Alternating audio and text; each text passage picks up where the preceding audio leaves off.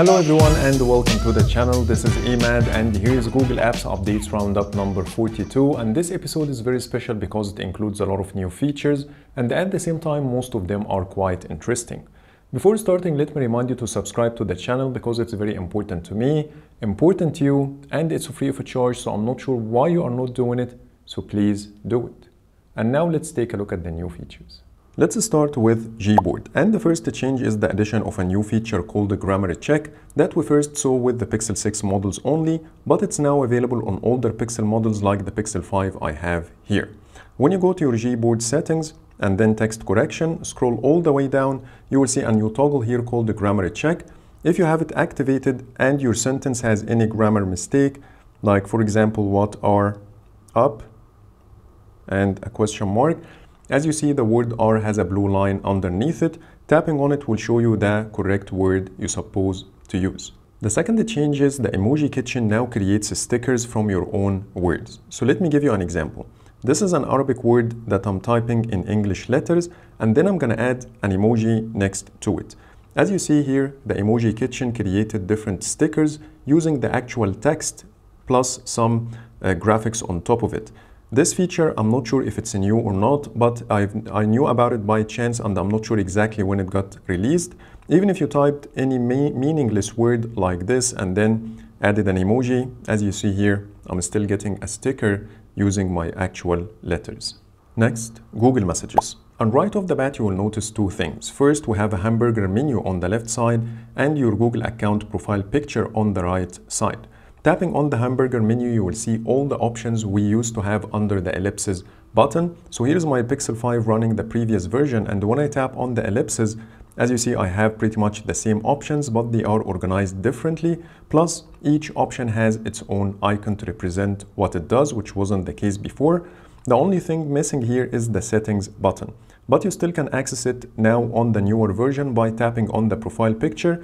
From here, you can change also your Google account, which is something I will explain why we have it now, and you can also access your messages settings. I also noticed another new option under the hamburger menu called the mark all as read, which wasn't available before. Now let me go to Google Messages settings to show you even more, and now we have a new toggle called pinch to zoom conversation text. When you turn off the switch and then go to any conversation, the pinch to zoom feature will stop. Another new feature is Google Photos integration. Now when you go to your messages settings, you will see a new menu item called Google Photos, which includes a new toggle called always send videos by link in text between parentheses SMS and MMS. So instead of sharing the actual media itself via SMS or MMS, you can just share the link and the recipient will use this link to download the video and watch it in high quality.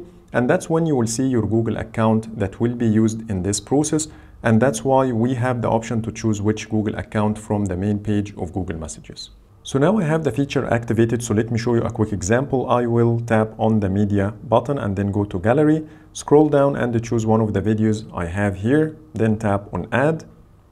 As you see here, it will show you the size of the video. It will create this card to indicate that you are not sharing the actual video, you are sharing the link. And then when you tap on send, as you see here, it says getting link. What it will do, it will upload the video first to your Google account and then create the link and send it to the recipient.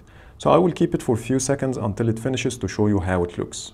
Now everything is done and here's the message the recipient will receive. Not only this, but if you are signed in with the same Google account you have in Google Messages inside Google Photos and then go to the sharing tab, you will see a new album created that includes all the videos you shared with this contact, so you can keep track of them. The only downside is if you try to share a video directly from Google Photos using Google Messages, it won't do the same thing. So I'm going to start a new sharing process here. And as you see, it's now sharing the actual media itself instead of sharing the link. Now let me show you one last change I noticed in Google Messages after this update. Let's say I want to send a message to a contact from the phone app by tapping on the message button, but then I decided not to type anything and go back to my messages list. As you see here, it created a new empty conversation and it's now listed at the top, even though I didn't send anything to this contact. And when I go inside, as you see, it's empty. Before this update, doing the same thing will simply ignore everything and will not create this new conversation for you. Next, Google Photos. And now when you open any of the screenshots you have and then wait for a few seconds, a carousel will appear at the bottom that will give you multiple shortcuts from things like Google Lens and the photo editor. So here I have Google Lens search, copy text, listen, crop, and also the markup, as you see here. And when you tap on any of these shortcuts, it will take you right away to the place you want. But when you get back, as you see, the option will disappear. You can also dismiss the carousel using the X on the left side. And when you do this for a specific photo, it will not appear again, but it will keep appearing for the rest of the photos. And the more options you use, the less options you will see in the future. And when you change the photo itself, as you see here, the options are now different, depends on the content you have in the screenshot. The second change is in the search filters. So for example, I'm gonna search for my name in Google Photos, and as expected, I'm getting other people to add as filters. So I'm gonna include my wife. And if you take a look here, the first filter is called Only Them, which is a new filter I didn't see before. This filter now includes a small photo of me and my wife. Tapping on it will only show the photos that me and her are included in and ignore anybody else. The Only Them filter works with whatever number of people you have in your search, starting from only one person, and the more you add, the more the thumbnail will change to include your selections. So for example, as you see now I have 4 added to the filters, and even if I added more, I still can use it. Next, YouTube. And now when you go to library and then history, you will see a new search bar at the top, which will make it easier for you to locate any video you watched before. And as you see here, when I tap on it, a new cancel button will slide from the side, and you can tap on it to dismiss your search.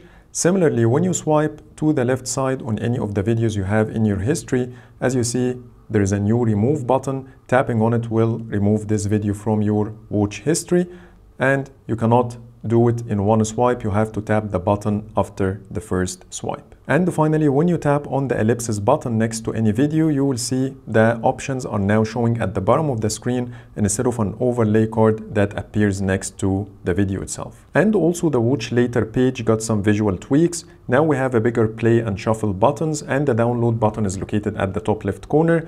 Here you can also use the same gesture I showed you earlier by swiping to the left and then tap on remove if you want to delete any of the videos. Change number 3 is the addition of a new feature called Smart Downloads. If you have a YouTube Premium subscription and then go to your settings and then background and downloads, there is a new toggle here called the Smart Downloads.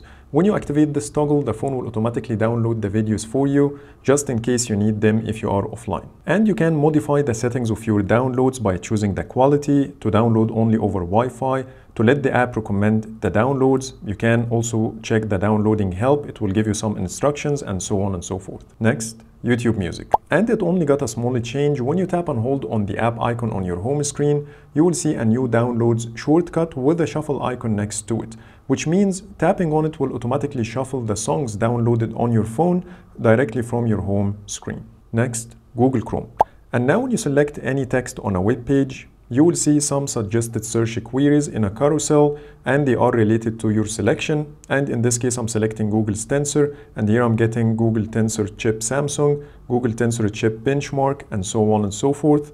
And when I expand the window, I still can see the suggestions, and I can switch between them, and they are still visible, and I'm getting the results in a separate page like this. I also noticed a small visual tweak. If you take a look at the top, you will see a thin horizontal line that separates between the navbar and the web page, but previously we used to have a different design. So here is my Pixel 4a, and as you see, we have a shadow here between the top navbar and the web page, and this is now a thin line that matches your device Material U theming. And finally, Google Chrome got a couple of new widgets that I used to have before, but for some reason they disappeared and now they are back again. The first one is Chrome Dino, which will allow you to play the offline game right away from your home screen. And the second one is a search widget that includes some shortcuts. And here is how it looks. As you see, you can do a normal search, voice search, start a new incognito tab, and also play the Dino game. And you can resize it to make it 2 lines instead of 1. Next, Google Play Store. And the first change is the addition of a new field under the About section, which will show you the minimum required Android version for this app or game to run. The second change is when you try to install any app or game, you will immediately see the icon on your home screen with a progress bar, so you can immediately see what's going on without the need to open the Play Store to check the progress. Next, Google Files app. And now when you go to the browse page and then go to apps, you will see 3 new filters at the top: large apps, unused apps, and games. You can activate or deactivate a filter by tapping on it. You can select multiple filters if you want. You can even select all of them. And as you see here, each app or game has different indicators that will give you an idea which category it falls under. So for example, PUBG, it's a MB+, which means it's a large app and also it's a game and unused for a while. So by this you can narrow down your search and better manage your storage. On top of this, you can multi-select apps and games and uninstall all of them at once by tapping on the ellipsis button, and you will see the uninstall option right here. Next, Google Maps on the web. Let's say you want to search for nearby places like museums, for example. You will first get the results in a vertical list, and once you click on any of them, this list will be docked at the bottom of the screen in this horizontal carousel, so you can quickly switch between the results. You can also collapse or expand the results to give yourself some space to check the map. So that's pretty much it for today. Those are the 30 new changes and features I wanted to share with you. And if you spotted any new change in Google Apps, please let me know in the comments to include them in my future videos. But for now, thank you so much for watching and see you in the next video.